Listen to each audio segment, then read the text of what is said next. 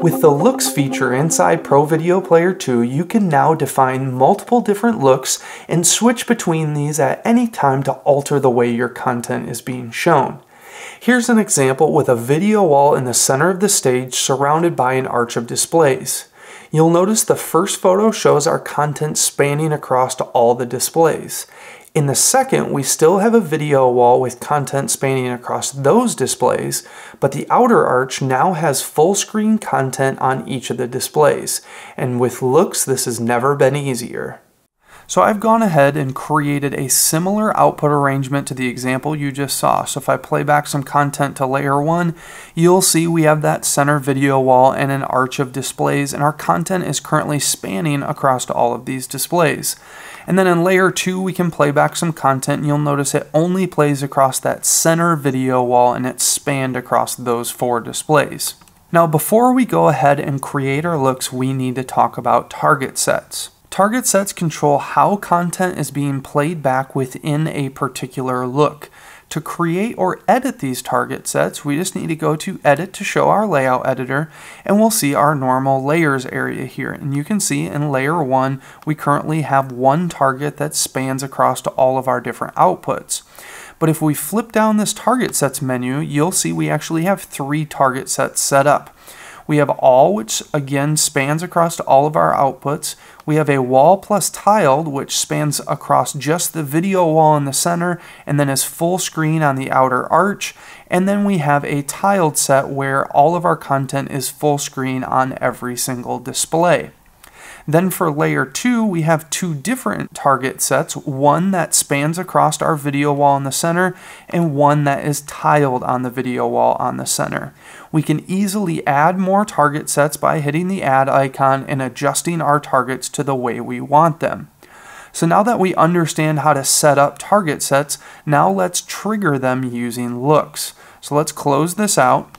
Into view looks, we just need to go to view, show look button. And then in the drop down, we can manage our looks. Let's create our first look, and I'm going to call this spanned. And we're going to create a look that is spanning content across to all of our displays in each layer. So over here, we can now add a layer and choose which target set we want. So we'll choose layer 1, and then from the drop down, we can choose all, wall plus tiled, or tiled. We want to choose all because that's the one that spans across to all of our displays.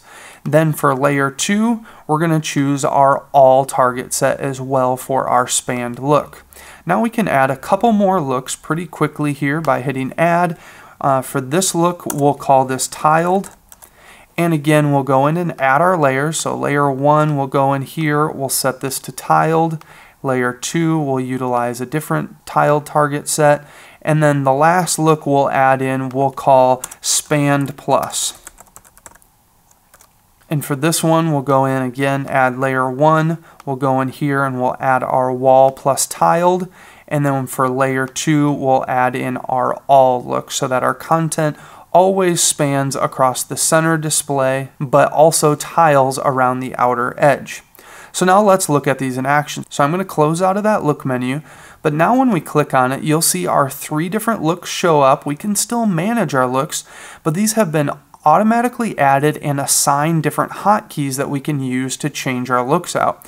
So we're going to start with our spanned look. We can play back some content to layer 1 and it plays back just as we would expect, spanning across to all the displays.